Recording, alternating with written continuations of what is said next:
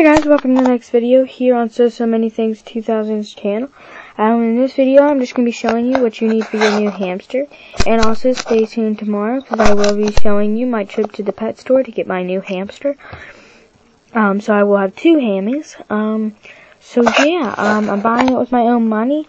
I'm looking to get a dwarf hamster kit so I don't got to spend too much money because I only got $46. The dwarf hamster kit comes with, it's Carefresh Dwarf Hamster Kit. Hopefully have it. It's $25. It comes with the cage. Comes with a wheel. Comes with a food dish, a water bottle, 2 sticks, 2 toys, Carefresh bedding, and I'll probably get an extra thing of that Carefresh bedding if I have enough left over. It's looking to be about $40 for everything. After a little bit of tax, hopefully. So, after tax, I'm looking at probably spending about $40 to $43, and I have $46. So, we'll see. But, sorry about the bad video quality and the lighting, but let's get started on showing you what you'll need. You will need, sorry, Mossar, hold on a minute. Let me get it out here.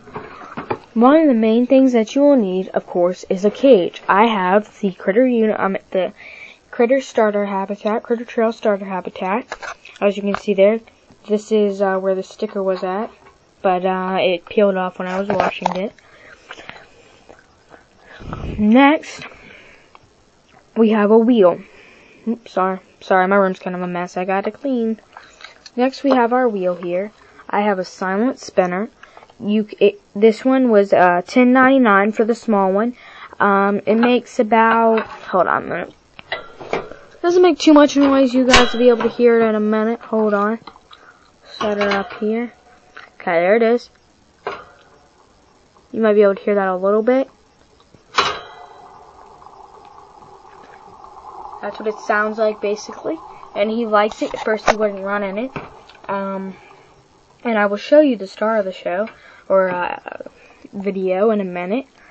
Next, you will need, normally these type cages come with food dish, a water bottle, and a wheel. My wheel started screaming after like 6 months of having him, which it's about that time. It's about 6 months. And I just bought him this wheel, and he didn't really like it, so I started putting graphite in the other wheel. Then it started screaming again, so I made him like this wheel, and he likes it. Right now I'm out of food, but he still has enough. Had enough for last night, and tonight I'm going to use some of my mom's hamster food, or my sister's. But it came with this yellow food dish here. You generally only want to give him 1 to 2, not over 3 scoops of food. The maximum would be 3 scoops, and the minimum would be 1 scoop. They only need a little bit of food, and they'll eat it. And by the way, the silent spinner, you can hook it with a peg on the back. It comes with pegs, or you can hook it on your metal cage. But I like the pegs because it doesn't make as much noise. Next, another thing you'll need is, you don't need this, but some type of chew toy. Now you can see it a little bit better. You don't technically need them. Mine came with a chew toy when I got him because the lady said they needed chew sticks. So I've had this. He's only bit on it maybe a couple times. I've had this for about 6 months, and it's orange. And he really doesn't like it. It doesn't have flavor, so he will not eat it. It just sits in there, and I haven't thrown it away. Same with this one. He's bit on it a couple of times, doesn't really like it. It's just a little, like what you would use to, if you've ever watched a Hamster Helper on, YouTube, they show you how to make a, hamster swing set. You can use these chew sticks. Next, my mom gave me one of these flavorful chew sticks. As you can see, I broke it. I put one in his playpen and the other one here, and he chewed all the icing off of it and is chewing it up because, as you know, hamsters' teeth never stop growing. Another thing you'll need is a water bottle. Here's my water bottle. It's a good water bottle. It came with the cage. Doesn't really drip. You can hit the little ball thing on the bottom of it like twice and then wipe the edge of it. It won't drip anymore.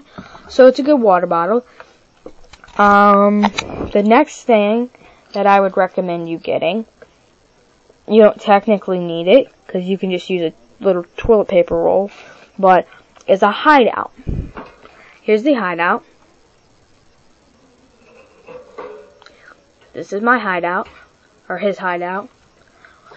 It used to hang from the top of the cage. He didn't like how it swings, so I put it in his corner where his wheel is at, and he likes to sleep in there during the day because, as you know, hamsters are nocturnal. Next, what you should do is if you don't feel like investing in the money of getting one of those, you can also make it one out of cardboard, like a box, like a little old cereal box, or like a Coke can box or whatever, and make a nice little hideout for them. Or you can just use a regular old toilet paper roll. Toilet paper won't hurt them, but I always try to get all the excess toilet paper off before I let him use it, because I don't want him to get hurt. Now, what I'm going to do is, I'm just going to keep the hideouts in here. I'm going to show you my hamster. Come on, Monster. Oops, sorry. Let me put him over here in the light so you can see him better. Here he is. Hold on. Put him over here. You can kind of see him. I can't really tell. There he is. Let me take him out so you can see him better. He's a Chinese dwarf hamster. He's a really, really good hamster. Like I said, I'm sorry about the lighting. And there he is. Let me put him down before he gets aggravated. There he is. Sorry, that's my taekwondo belt. He really likes that. I let him get out and roam around. But he doesn't really like it if I mess with him too much. I mean, he does. He loves to let me mess around with him. But I'm going to put him back before he gets a little bit too agitated. And what I like to do is I've always done this. I let him climb up the cage. And if he's on a high surface, I always keep my hand like this just in case he falls. He just goes right in. Now that you guys have seen what you need for your hamster, another good purchase would be, like a lot of people think a good purchase would be if you get like one of these cages, these little plastic things on the side. You can get tubes. I would not recommend getting a tube cage where there's like a bunch of tubes, or even buying the tubes for your hamster, because they're very hard to clean, and your hamster could get upper respiratory problems. The next thing that you should, and then at the top they also have these little things that pop out right here. So yeah, also, another thing that you might want to do is that make sure that if you do get a cage with a tube in it, it's okay to have a tube on the side, like right here, I guess on the side, so he can climb up into a hideout.